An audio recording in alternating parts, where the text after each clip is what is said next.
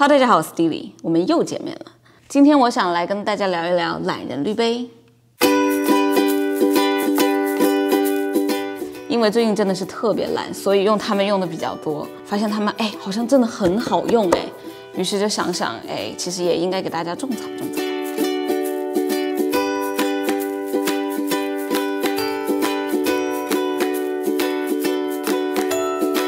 我为什么要把它们叫做懒人滤杯呢？平时比如说比较常见的，像 V60啊、Clever 啊，还有 Origami 之类的这些大众滤杯比，这两款滤杯即使是你没有手冲壶，你也可以使用。烧水壶大家应该都有吧？如果没有的话呢，有锅也行。你们家如果连锅也没有的话呢？而且呢，你不需要讲究太多的手冲的方法，你直接把热水从烧水壶里面咵给它倒进去。就完事了，不用给它一圈一圈，保持平衡，保持流速，然后还要看那个时间。即使你是手残也没有关系，只要你有手，你就能冲出来。这一个是 V60 Switch， 它的中文名好像叫 V60 风味开关。有这一款应该大家都知道，大家比较熟悉的 Clever Dripper， 它的中文名叫聪明滤杯。听这个名字就很聪明，就跟我一样。其实我刚刚提到的那些 V60 Clever 的一些滤杯，它们其实都是属于低滤式的滤杯。低滤式的冲泡方法呢，其实就是你的水穿过你的咖啡粉层，然后滴下来你收集到的那些液体。然后还有一种叫浸泡式的方法，浸泡式就有点像是我们平时用法压壶的那种方法，把粉先倒进去，然后加热水，然后让水和粉在里面充分的发生各种各样的作用。然后让它浸泡一段时间以后，咖啡渣过滤倒出来的咖啡液体。其实这种浸泡式呢，就有点像是大家平时泡茶的那种感觉。这两款滤杯其实大部分的情况下，它们都是属于浸泡式的。那么它们跟法压壶有什么区别呢？懒我们就要懒到极致。法压壶实在是太难洗了，每次泡完法压壶里面，然后咖啡渣都卡在那个法压壶上面的滤网上面，看得贼闹心。除了清洗比较简单以外呢，它其实是因为有滤纸的嘛，所以滤纸会把所有的咖啡渣都会把它滤出去，你会得到一杯比法压壶要更干净的咖啡。法压壶的话，其实你一般喝到底，你会发现下面都积了很多咖啡渣的，有时候。所以呢，今天就来给大家强烈推荐一下这两款滤杯。那我们先来说说聪明杯吧。聪明杯其实应该大部分人早就有听说过它。它一共有2个尺寸，我这个呢是一个大号的尺寸，它是一个塑料外观的一个材质，然后它有不同的颜色可以选择。它下面有一个小阀门，平时的时候它底下的这个阀门是关闭的状态，所以就是属于一个密封，水不会流下来的状态。但是如果你把这下面这块板子往上顶，就会把它中间的这个阀门给打开，水就可以顺利的往下流。所以我们平时使用它的时候呢，其实也就是先放一张滤纸进去，然后把咖啡粉倒进去，然后再倒水，大概过个两分多钟，然后把它往杯子上一放，这个下面的阀门呢就会被那个杯子的边缘给顶开，于是呢咖啡就可以顺利的往下漏到你的杯子里。这是一个非常轻便的滤杯，我手上这个是一个大号的，最多的冲煮大概是500毫升水，所以呢可以满足2个人的需求。然后跟它一起配套的呢，它下面还有一个杯垫。送一个杯垫和一个盖子，就是你冲煮的时候你可以把它盖起来。但是呢，其实这个杯垫和这个盖子我是从来不用的。买它的时候，它会送一包滤纸，这个滤纸其实就是普通的扇形滤纸，好像大概是4号滤纸，也很容易买到。我们来说说这个 V60 Switch。其实这个 V60 真的设计也是非常的聪明。其实它上面就是一个普通玻璃材质的 V60， 它下面有一个硅胶材质的一个像是阀门一样的东西。它的阀门其实就是靠一个小球控制的。平时这个开关往上的时候，它的小球是一个往下的状态，会堵住它的开关，所以水不会流下去。然后把这个开关往下一按，然后这个小球就被下面有一个塑料的杆子给顶起来了。顶开以后呢，就会造成一个通道。这样水就会很顺利的从这个通道里往下流，所以这个其实就是这个风味开关的一个设计原理。它的重量上来说，因为它是玻璃的，所以它会比聪明滤杯要重一些，而且它有可能一不小心嘣就会被摔碎。它的使用方法也是非常简单，就是把 V60 的滤纸放上去，咖啡粉倒进去，然后一口气加满水以后静置一段时间，然后把阀门一打开，让水流下来，嘣，搞定，非常简单。这个滤杯最大能够接受250克水的冲煮，所以一般来说，因为我都是用浅烘嘛，所以我就用15克的粉配240到250克的水了。如果你想要2个人都喝得很饱的话，可能就不太够了。它有一个好处，我觉得还蛮好的，就是它可以把它拆了。来，我们来把它拆一下。它把它拆开以后，它的底座和这个滤杯是分离的。底座其实就是一个小球，就是这一边。然后这就是像一个没有底的玻璃 V60，它其实很好的一个好处就是它直接可以当 V60用啊。我就借用一个 origami 的这个东西，我把它架起来，它就是一个 V60啊，对吧？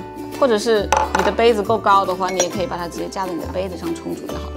然后无聊的时候，你还可以在这玩这个弹珠，就一直在那，然后看它下去。可能就只有我这种智障才会觉得这个很好玩吧。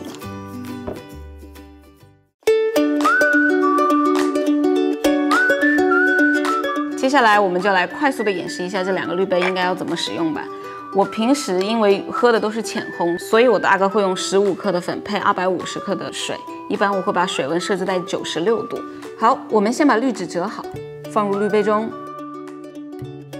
用热水把滤纸清洗一下，去除它的味道，然后也顺便温热一下这个滤杯。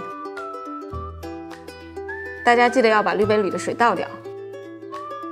然后我们往滤杯中倒入磨好的15克的咖啡粉，给它加一点热水，快速焖蒸一下。如果你的咖啡豆不是很新鲜了，或者是你是找店家提前磨好的咖啡粉的话，这一步可以忽略不计。接着我们把水直接加到目标水量，也就是250克。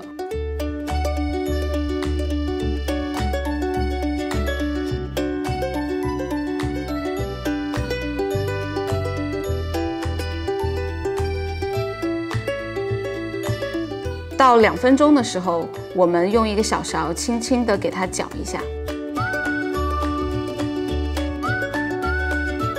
到2分15秒左右，我们就可以让咖啡开始往下滴了。最后的总萃取时间大概是3分钟到3分30秒左右。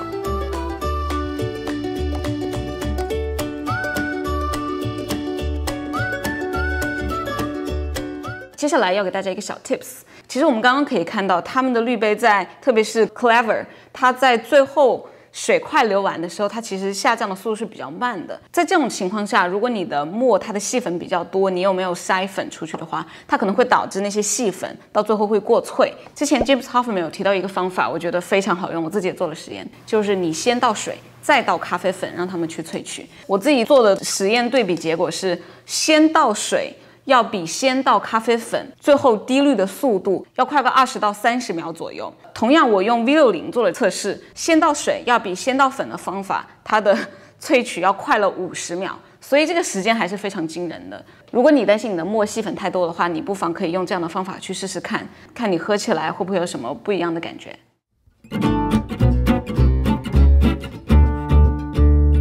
接下来硬核的部分到了。刚刚大家看到我展示的2个对比的冲煮，其实那只豆子我用的是一只浅烘水洗的肯尼亚。然后我们刚刚其实可以看到，聪明滤杯要比 V60 稍微要慢一点，大概它要慢个20秒左右。但是喝起来的口味呢，惊人的相似。可能我会说 V60 要比 Clever 稍微甜那么一点点，即使 V60 的时间用的比较少，但是它要比 Clever 的萃取要萃的少那么多一点点。然后除了这只肯尼亚的豆子呢，我还做了另外2只豆子的实验。我冲的第2只豆子呢，其实是一只哥伦比亚。它是一个比较特别的方法，它是用朗姆酒桶加橘子发酵过，然后它也是属于一个浅烘的豆子。它们俩的总萃取时间 V60 是3分24秒，然后 Clever 是3分25秒，所以它们的萃取时间是惊人的相似。可能因为我的粉磨得稍微比较粗一点点吧，但是即使它们的时间相同，V60 它喝起来它的 body 会更加重，就是很明显的重很多，然后它会更甜，它的口感会更圆润、更顺滑一点。但是我觉得它萃的稍微有一点点过萃了。Clever 滤杯它即使是在相同时间下，我觉得它的 body 其实就是一个很清爽的一个口感，它的口味比较偏前段，但是可能它的甜啊，还有它的那个 texture， 它可能没有 V60 那么好，很有意思的一个点。然后第3只豆子呢，我冲的是一只日晒的 Ethiopian， 它也是一支浅烘，但是它的海拔比较高，是1900到2100，所以它的密度会比较高一些。然后这一支豆子，它们冲煮的时间都非常长，比如说 V60， 它萃取了4分18秒，然后 Clever 它最后萃取完是4分26秒，所以 Clever 要比 V60 要慢个6秒钟。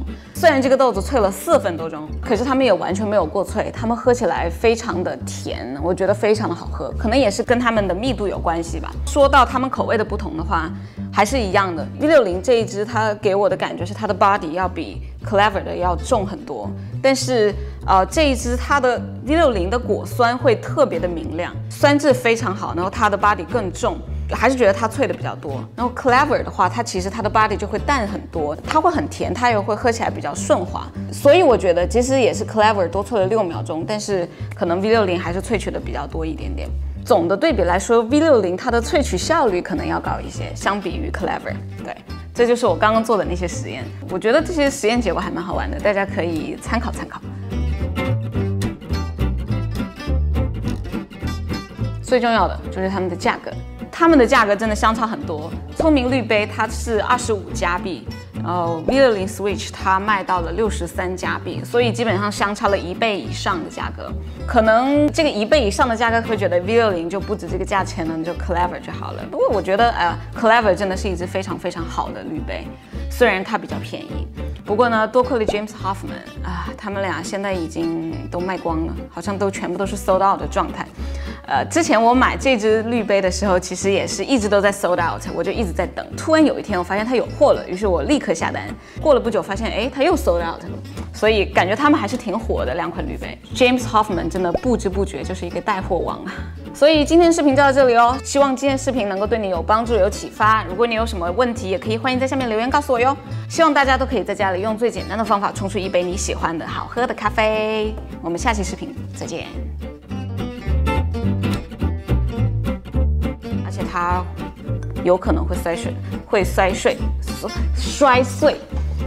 而且它有可能会摔碎。我的妈呀！